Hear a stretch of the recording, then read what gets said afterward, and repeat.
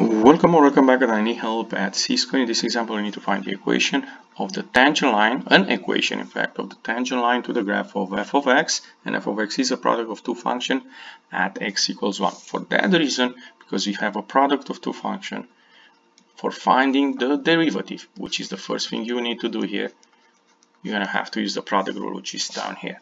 So f prime of x in this case will be the derivative with respect of x of the first function in the product, which is x cubed minus 2x plus 2 times the second function in this product, which is x plus 2.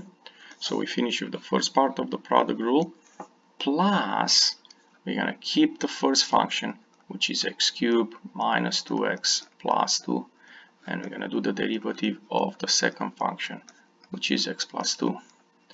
On my next step, I'm going to do the derivative, and the derivative of the first function here, that will be 3x squared minus 2 times x plus 2, and I'm going to move to the second part where you have x cubed minus 2x plus 2, and the derivative of x plus 2, this one here, is just 1. I'm not going to do any simplification because I need to find the derivative at 1. So that means we just replace x with 1 and we evaluate this numerical expression, and let's see what we get. The first parenthesis is going to be 3 times 1, 3 minus 2 is 1. The second parenthesis is 3. Let's move to the next group after the plus, and we have 1 cubed, that is 1, minus 2, that is negative 1, plus 2 is 1, and times 1. So we have 1 times 3, which is 3 plus 1.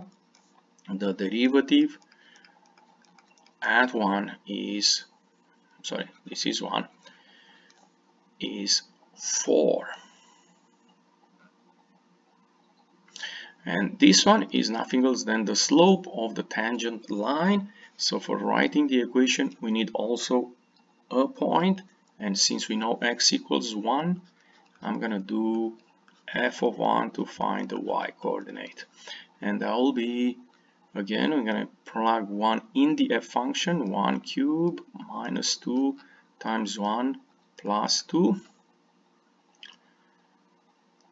times 1 plus 2, and in this case we have again 1 cubed, which is 1, minus 2, negative 1, plus 2 is 1, times 1 plus 2 is 3, so that will be 3.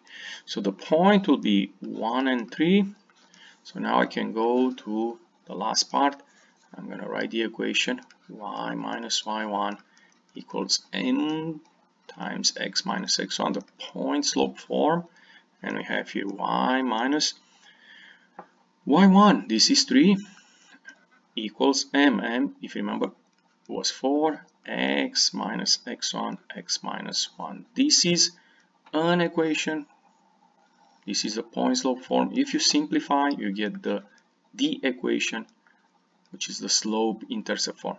Y minus 3 equals 4x minus 4, and add 3, and we have y equals 4x minus 1. Graphically, you can see what we just did here. This is y equals 4x minus 1. If you enjoyed this video clip, don't forget to click the like button and come back on C-Square for more help. Thank you.